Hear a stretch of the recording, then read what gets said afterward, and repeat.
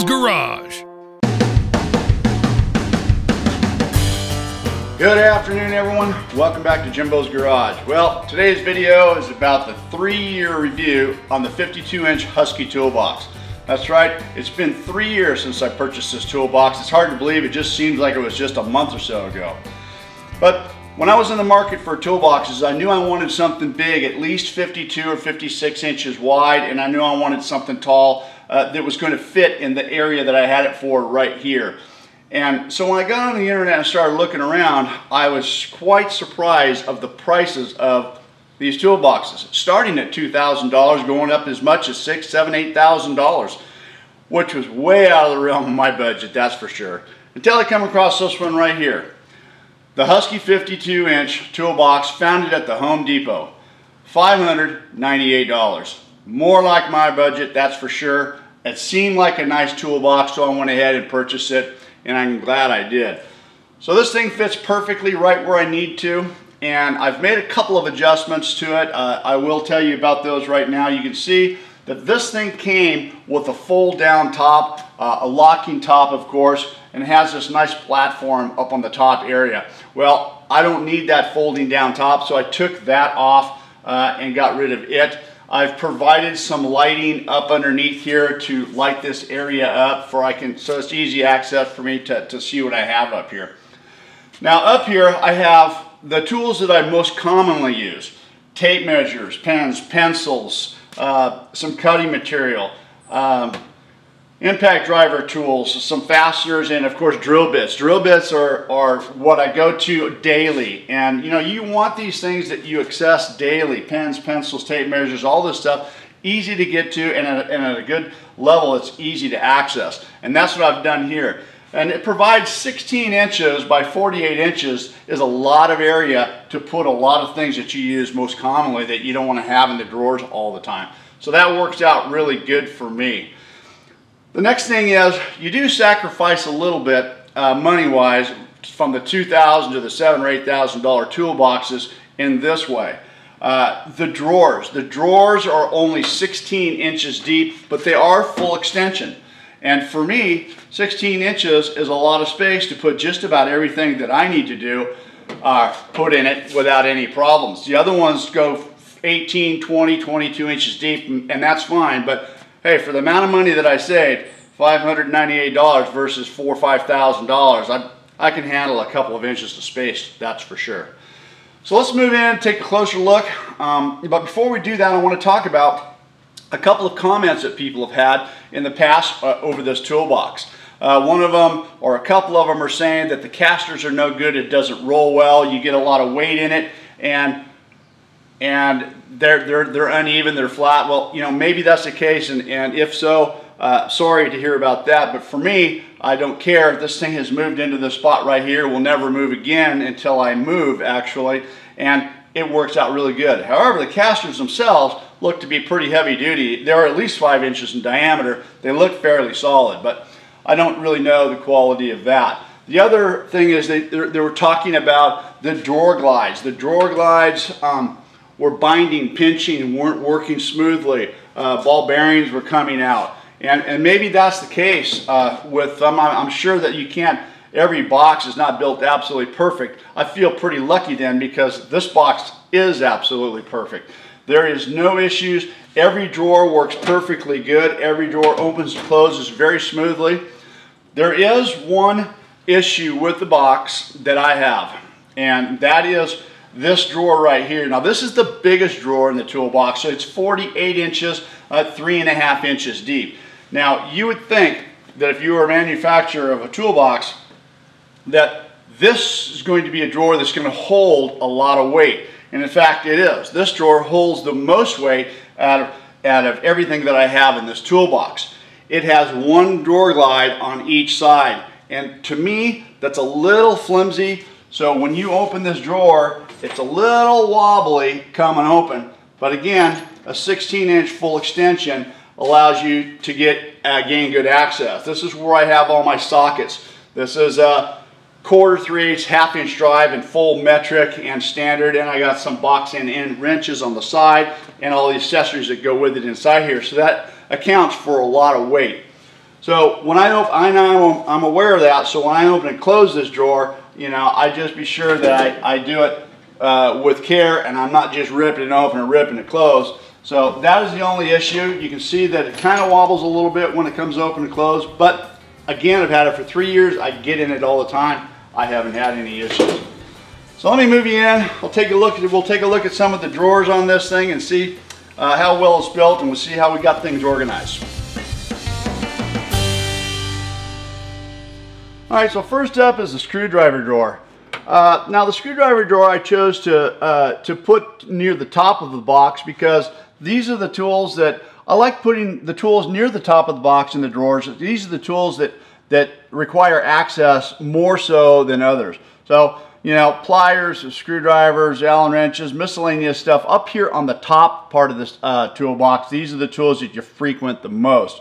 So this is, again, a 16-inch fully extendable drawer. It has good access to everything, and I've put this little rubber coating on the bottom of all the drawers, but by the way, was included with the box itself. I just had to cut them out to put it in, which I thought was pretty cool as well. And this works out really good for me. You know, I sacrificed the 16 inches versus the 20 or 22. Well, this screwdriver right here might be 20 or 22 inches long. That's the only one that doesn't fit in here lengthwise. I happen to have a couple of them, but you know what? Putting them sideways isn't killing anything. Everything still works really good. Moving on down is the plier drawer. Now the plier drawer, again, you want stuff up here that you don't have to bend down, that you can frequently get to. And these two drawers, screwdrivers, pliers, up near the top of the box, easy access, works really good. And you can see how smooth. You know, this is how smooth these drawers work. I don't have any issues. It's very easy to pull out, very easy to retract. Pretty cool. I'm moving down to the bottom third drawer of the top part of this box right here. I have miscellaneous drill bits. I've got punches and stuff, the drill drivers, attachments, and of course all this stuff right here.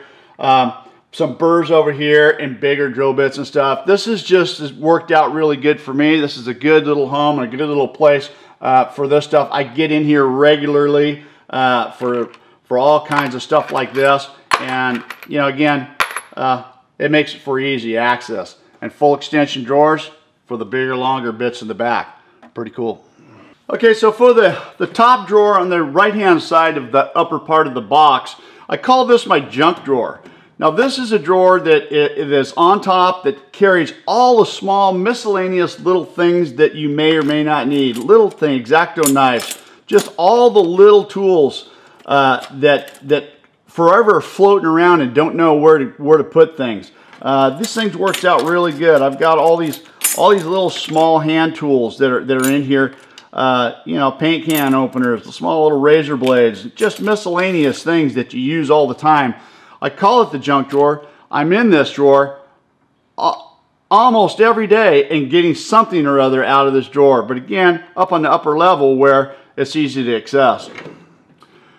The next drawer down is the Allen wrench drawer.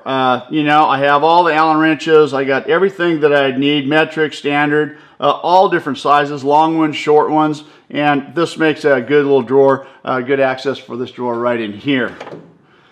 This drawer down here is miscellaneous wrenches. Now, these are wrenches that I've kept for years and years and years, and they're from different toolboxes randomly, or different toolkits that I've purchased or have gotten over the years. And so I just throw them in here. I have metric on this side, and I have standard on this side, and I've got some older wrenches in the back here that I've collected, miscellaneous, garage sales. There's some pretty cool stuff back in here. So this is just a drawer. When I need wrenches, I go to this one right here. However, I do have another one I'm going to show you here in a minute that I have all my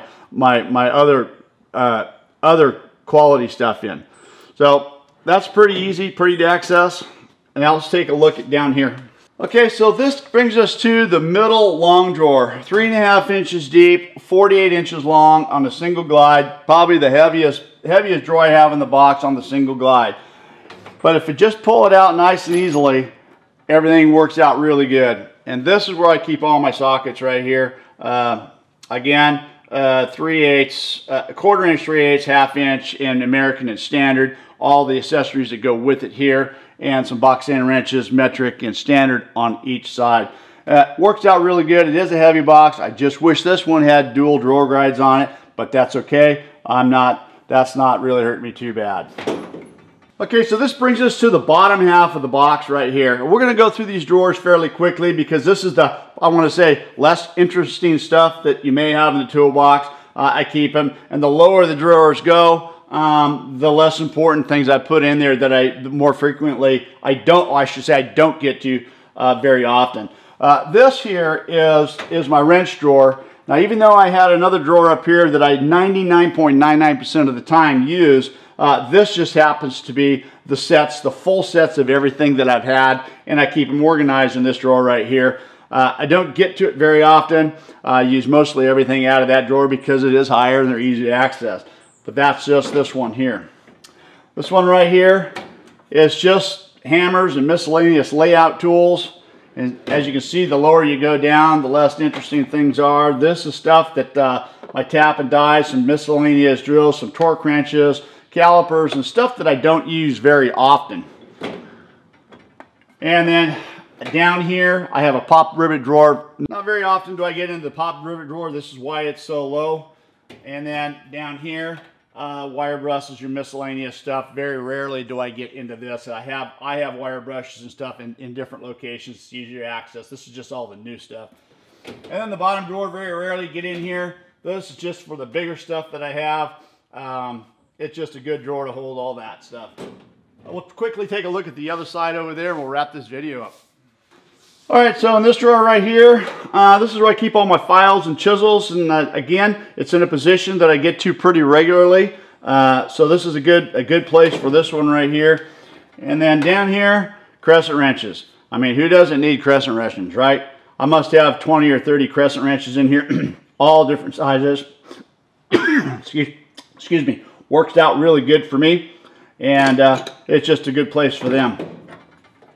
Moving on down, just some, I got some basic chisels and some scrapers down here. Like I said, the lower you get, the less you use these drawers. Tin snips, you know, wire cutters, bolt cutters, little small pipe wrenches and stuff that very rarely gets used. And the bottom drawer is air tools. I keep my air tools and miscellaneous stuff down in there. Don't get down there very often. Okay, there it is. The 3-year review for the Husky Toolbox. And I gotta say, for me, it was the right choice. You know, I can justify spending $600 on a toolbox versus $3,000, $4,000, $5,000 and sacrifice a couple of things. The 16-inch drawers instead of 18, 20, or 22. And yeah, my only beef is the big drawer having one glide on each end, but you know what? I can live with that. That's not a problem. So all in all, this thing has worked out perfectly. It works just as good today as it did 3 years ago when I put it together. I'm very happy with it. If you guys are looking for a very inexpensive but very large and nice toolbox, you might want to give the Husky Toolbox a look. I hope you guys enjoyed this video. Thanks for watching. Don't forget to rate, comment, subscribe for more. See you next time on Jimbo's Garage.